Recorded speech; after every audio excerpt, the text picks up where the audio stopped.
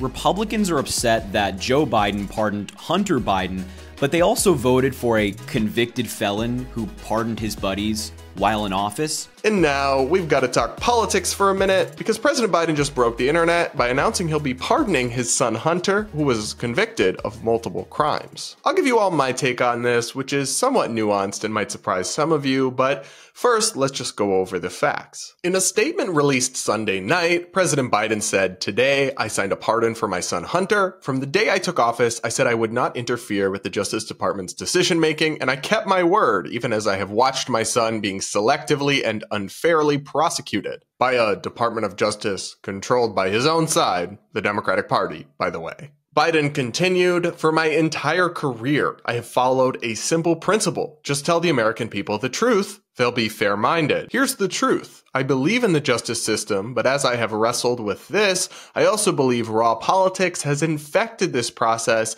and it led to a miscarriage of justice. And once I made this decision this weekend, there was no sense in delaying it further. I hope Americans will understand why a father and president would come to this decision." So the first problem with this is just Biden's rank hypocrisy. He promised over and over again, "I will not pardon Hunter." I'm extremely proud of my son Hunter, and I am satisfied that I'm not going to do anything. I said I abide by the jury decision, and I will do that, and I will not pardon him. And now here he is, after dropping out of the election and being a lame duck president, pardoning Hunter. So this makes him a liar and a hypocrite, just objectively speaking. That's not a great look. It's also entirely fair to point out that Biden has repeatedly juxtaposed himself with Trump as a champion of the rule of law. For example, just in May of 2024, Biden tweeted, "No one is above the law." But he just signed a blanket pardon for his son, Hunter Biden, covering all potential crimes he may have committed from 2014 until 2024.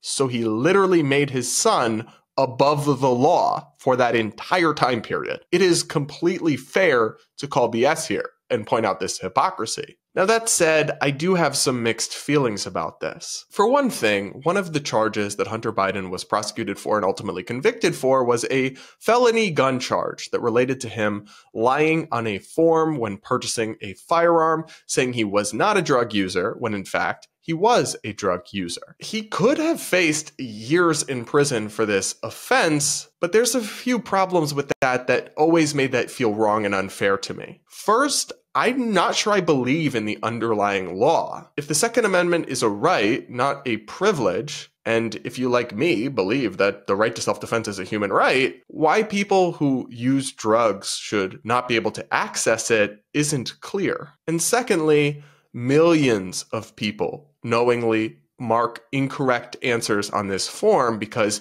even marijuana qualifies for that, and very few ever get prosecuted for it. However, here's where I lose sympathy for Hunter Biden. Most people don't write memoirs that they sell where they detail their drug use at the exact time they signed forms testifying to the federal government they weren't using drugs. So hard to feel too bad for him on that one. And that's why I don't buy Biden's spin that this is a miscarriage of justice. Hunter obviously did do the things he was prosecuted for doing. So it's not a miscarriage of justice. And was it politically motivated in some sense? Yeah, maybe, in that the Justice Department wanted to show that they weren't just going after Trump because they were biased against Republicans. They'll go after anyone. Look, we're going after Hunter Biden as well. But that doesn't change the fact that he was guilty. So again, not a miscarriage of justice. And it's kind of rich for Biden or the Democrats to complain about political prosecutions,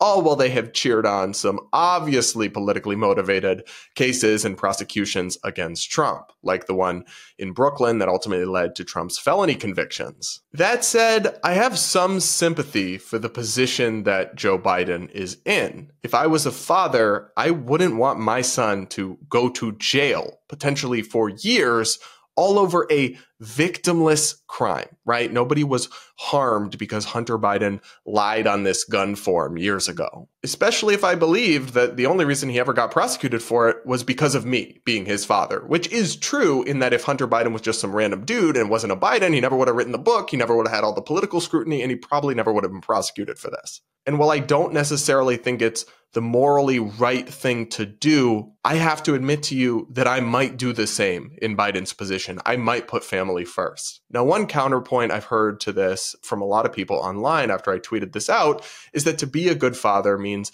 not bailing your kid out. And part of the reason Hunter Biden ended up such a mess is because Joe constantly bailed him out. And I can agree with that to a certain extent.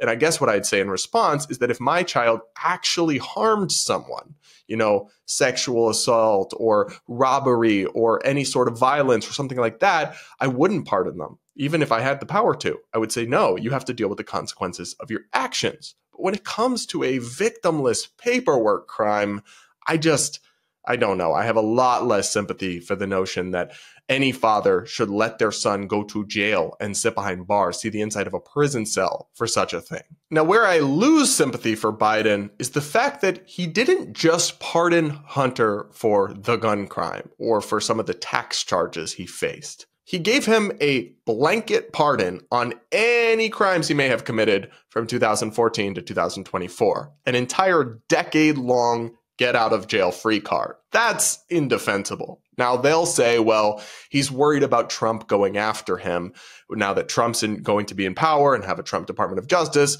going after Hunter Biden. But they can only go after him to the extent that they could get him convicted by a jury of his peers. And if he engaged in actual shady behavior with his business dealings or other things that he was convicted for by a jury of his peers, he shouldn't get carte blanche for an entire decade of potential criminal activity, which may include stuff with real victims and real harm. That is shady and totally, I think, indefensible. Whereas a more limited pardon or even a commutation of specific offenses that Hunter had committed, I think I could understand much more so. Now, I will point out that there's a fair degree of hypocrisy here. Democrats, of course, all talk about the rule of law and all this stuff, and it's kind of gone out the window, at least for some of them, now that they're defending Biden. But also, Republicans need to remember that when Trump was in office, he pardoned a lot of guilty people as well, including some, like Charles Kushner, with personal familial connections to him. In fact, he even just gave Charles Kushner, who he pardoned, an ambassadorship. And that's just one example of many where Trump has used his office and kind of blurred the lines between personal relationships and public office or political power. So if you're going to be consistently against that, you do need to be consistent. Now, I want to play a couple funny clips of Democrats twisting themselves into pretzels to defend Biden over this, like Representative Jasmine Crockett, a congresswoman from Texas, who is, of course, a Democrat, who defended this on MSNBC in a truly bizarre interview. Take a listen. Well, I won't pretend to speak for the entire caucus, but I will say, way to go, Joe.